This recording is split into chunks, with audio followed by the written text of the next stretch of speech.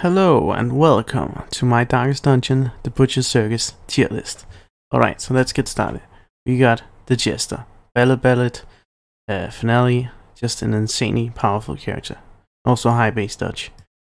S tier, obviously. Then we got the Plague Doctor. Now, you know me, I like my queen, but unfortunately, our queen here isn't that powerful. I wish she were, but she isn't. So, we'll put her in D tier. Next up is the Antiquarian. Now, you know, she's pretty average, I would say. She got some pretty good stress damage going on and some rejuvenating vapors. She got some tricks up her sleeve. But, you know, she's average. I would put her in B tier. Now, the Houndmaster and the Antiquarian, they are basically the same character when you look at stress damage as well as damage over time. They got some few differences, but they're basically the same character. And then we have the Vestal. Now Vestal has heals and then she has stun, and that's all she has going for her. And her stun isn't even that powerful. I mean, if you look at the Crusader or the Abomination, they can deal a lot of damage, you know, like pretty good damage and stun as well. While the Vestal can deal a bit of stress and then stun, which isn't that powerful. And she can heal. Her heals are pretty good. You know, she's the only character that can heal all characters immediately. But in the Butcher Circus, you're usually more aggressive than defensive. So unfortunately, I'll put her in D tier. Now we have the Highwayman. Now the Highwayman can do one thing, and that's the riposte. But that's also his strongest point. He has the strongest riposte of all the characters in the Butcher Circus. So, you know, that's pretty good.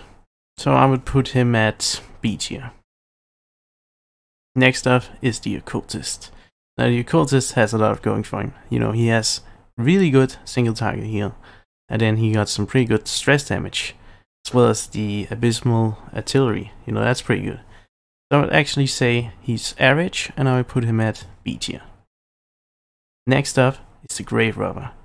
Now the Grave Robber, insanely powerful. I mean, panic darts, deals some pretty good damage, deals blight, deals stress. What more can you ask for? And you know, she's very powerful. You can even ask Winter Bliss about it. You know, Winter Bliss has won 3 tournaments. And yeah, Grave Robber, definitely powerful.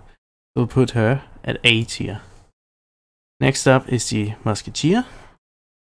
Now the Musketeer is basically a discount Arbalist. So unfortunately, we'll put her at D tier. And now we got Leper. Ooh, Leper. You know my King Leper. Unfortunately, Leper isn't that powerful. But he is powerful. He can deal a lot of damage. But that's all he can do, really. Deal a lot of damage. But if he gets knocked into the 3rd or 4th position, he's completely useless. And that's not that difficult to do. You know, slam, uppercut, perch with himself, actually. You can also just pull the backline characters, and then he becomes completely useless. Unfortunately, we'll put him at E tier. Next up, Hellion. Now Hellion is actually better than these 4 characters, but not better than these 4 characters. And I'll tell you why. She's a bit bulkier than the Plague Doctor and the Musketeer, but she can't really do a lot of damage to the enemy team. I mean, single target damage is pretty good, and she got a extra death blow chance on Wicked Hack, but she doesn't have a lot going for her. So we'll put her here in C tier. Next up is Shieldbreaker. Now Shieldbreaker, she's quite powerful. You know, she can pull, she can hit everyone with Impale, she can survive longer with Serpent Sway. She's got a lot going for her, and she has insanely good dodge. So we'll put her at A tier. Now we got the Abomination. Now this is where the controversial opinion comes in. The Abomination is actually D tier. I mean, you put him in 4th position, he's useless. And now we got the Bounty Hunter. Put him in 4th position and he's useless.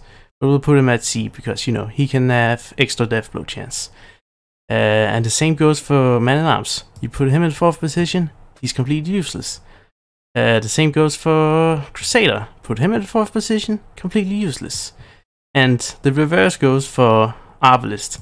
Put her in the 1st or 2nd position, completely useless. And then we got the Flagellant. Just push him and he's completely useless. So we'll put him at E tier. Thank you for watching my perfect tier list, and I hope you agree with me.